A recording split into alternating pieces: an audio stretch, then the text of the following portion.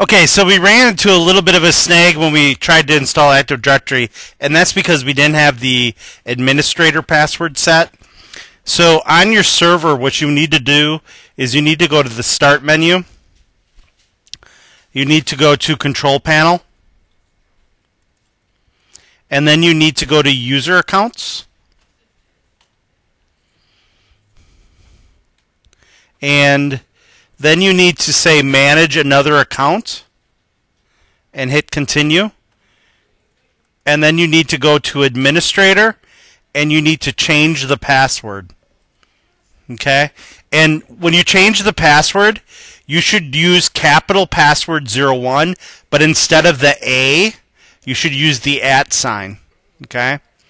So it should be capital P password 01, but instead of the A in password, use the @ sign, which is shift 2.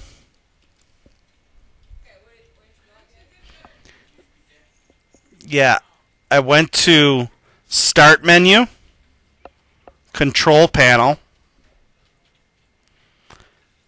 User Accounts, and then I went to Manage Another Account.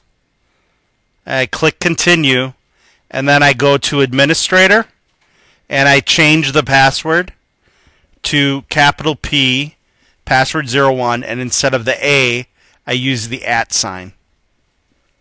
Okay?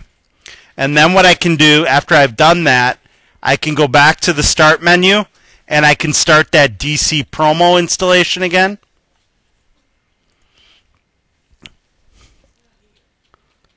And I can go next, next, create a new domain in a new forest, and next. Okay?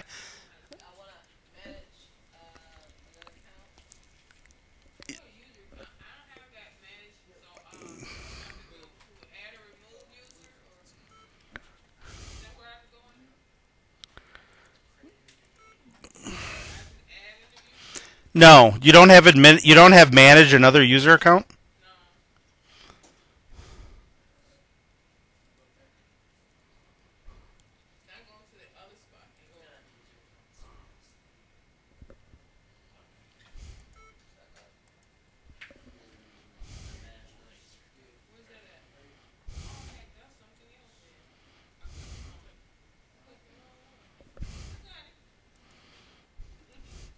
Okay, then you go back and you start the DC promo installation.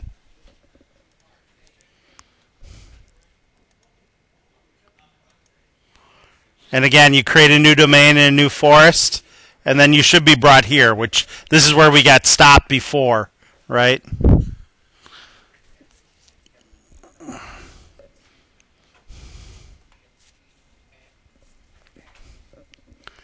Okay. Okay. So what we do, again, we go to Start. We go to Control Panel. You with me there? Then we go to User Accounts. You with me there?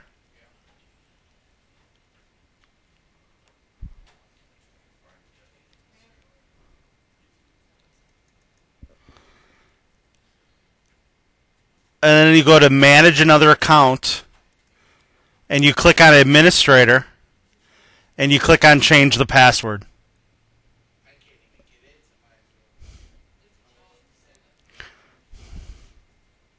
What's the password to get into my Windows server? Password 1 or password 2. On capital P. And where do we go? Start. Control accounts.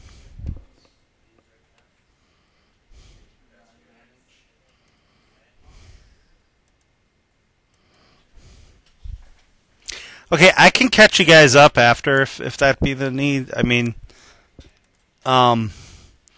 again, this will all, again, I'm screencasting all this. So my suggestion is to go back and watch it this week and do it on your own. I mean, I know it's hard, but that's why I'm screencasting it so you can go back and watch it. And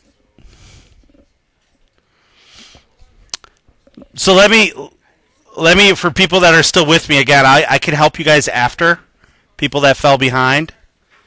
I click on next, and we're going to create a new domain and a new forest. And this is where we're creating our fully qualified domain name.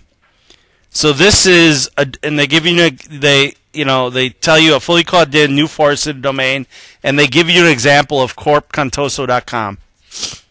For the sake of our testbed environment, we could use any domain we wanted to, because we're enclosed, right? And we're not going out to the internet. So I mean, if we wanted to use google.com or microsoft.com or facebook.com, we could use that in here. But we're not, because it'll get us confused. So I always fall back on what Microsoft, back in the initial Microsoft training days. We're going to call this dovercorp.com. dovercorp.com. Okay?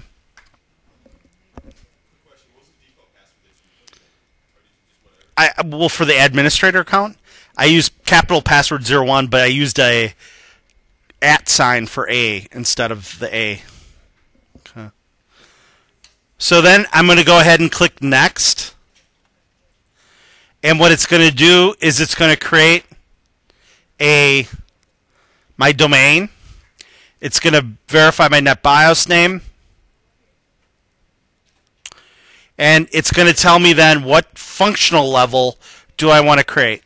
Now, if you read this, what this concerns itself with, in general, if I work in a Windows environment with all Windows Server 2008 servers, I'm going to have more bells and whistles and functionality. But if I was working in an environment where I had some Windows Server 2008 servers and Windows Server 2003, then I would have to select the lower forest functional level. So I'd have to default to my lowest server that I have in my enterprise. Okay? You see what I'm saying? So in this virtual environment, we're going to be working with servers 2008, so we can select our fully functional level as Windows Server 2008. Okay?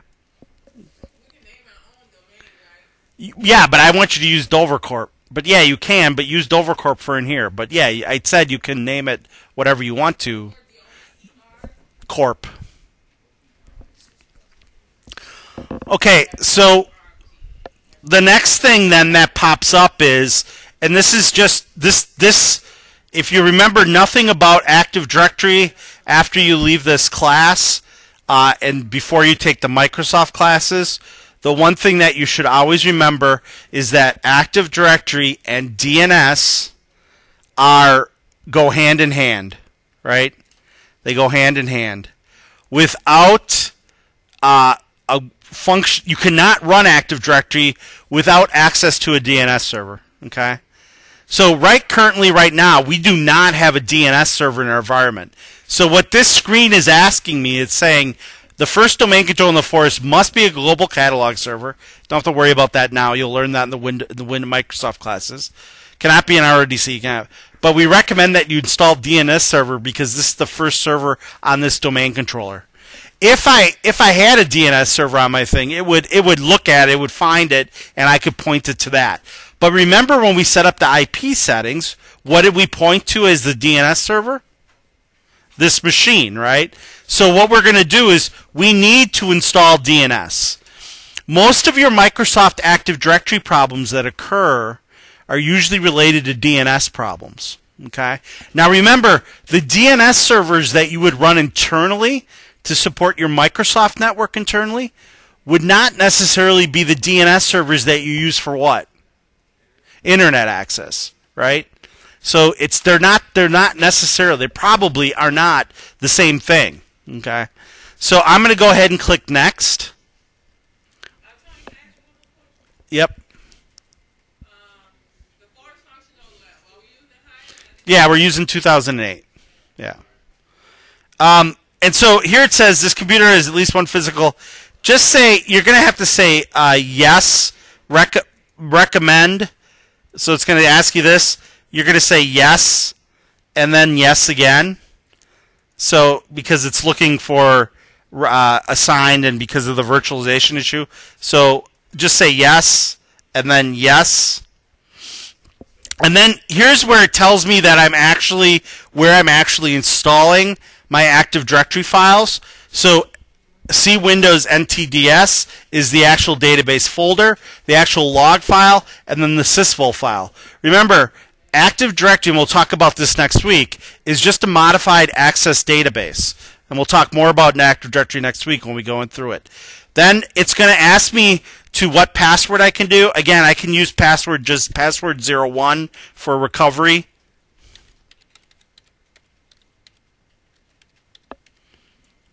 And then I'm going to click next, next, and it's going to go ahead and continue with my Active Directory installation. Okay. You want us to do reboot on the machine? Now, because we're going to shut them down. So.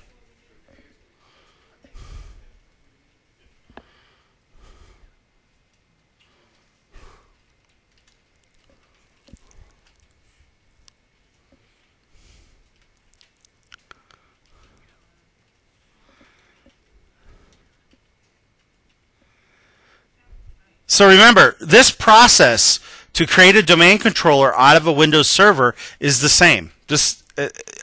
Either you're a member server of a domain, which you'll understand more next week when we have the client join the domain. You're a standalone server or your domain controller. All the other domain controllers are like all other domain controllers, okay, in a network.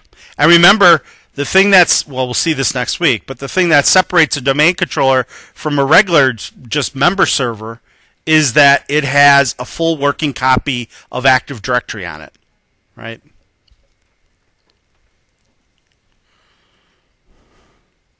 And there you go. And you click finish. And I'm not going to restart now because I'm going to shut this down, but when I go to start and I go to administrative tools, I now have additional tools that we'll be talking about users and computers next week. But I have 3 additional tools, actually a couple more too, because I have DNS here and things like that. But I have now 3 tools that mention Active Directory. Okay, and that's how I know it is a domain controller. When we come back next week and log in, we'll talk about logging in a domain controller. So when we come back next week, what we'll do is we'll talk more about Active Directory.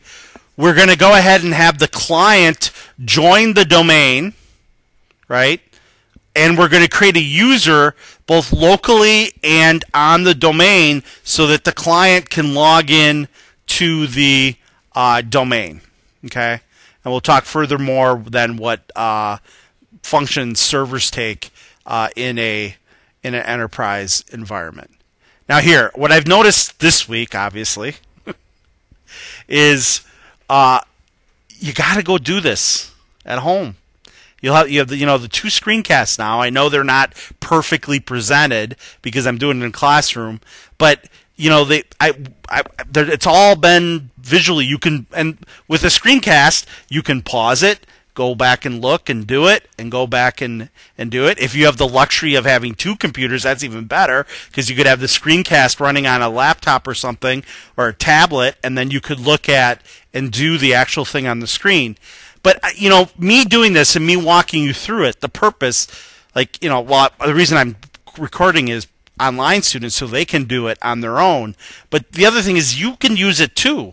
But if you just sit in this classroom and you just have walked through it with me, and let's say you even successfully did it, right, and everything got through, you still don't understand it because you've just been mimicking what I've done. So you got to do it on your own. And if you do it with the aid of the screencast, that's fine. But you got to do this on your own and understand it and listen, and come back and do it that way. And then next week there'll be the final screencast that'll take us over the hump that will get us with the actual client server. And then after that is set up, you have the ability to do with anything with a client and a server in a network, and play around with it. Okay? So, this week, LabSim 9.0 papers are due next week. The submission for papers is on Blackboard, and then the submission for your screenshots. And at the very least, again, this didn't take us that long. Especially when you're installing the machines, you can be doing something else and setting them up.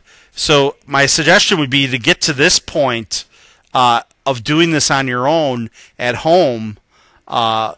You'll understand. You'll come in here and you'll be understanding it. Some of you see where some of you still fall down in, and that's why I like the lab sim at least. Is you sometimes still fall down just navigating in Windows. You still have problems finding things and understanding things in Windows. Now, when you get to the Windows 7 class, you'll have help with that and all that stuff. But you got to spend more time, and that's what's great about setting up this environment is you can just play around, right? And find things, search for things. Okay. So that's the end of the screencast.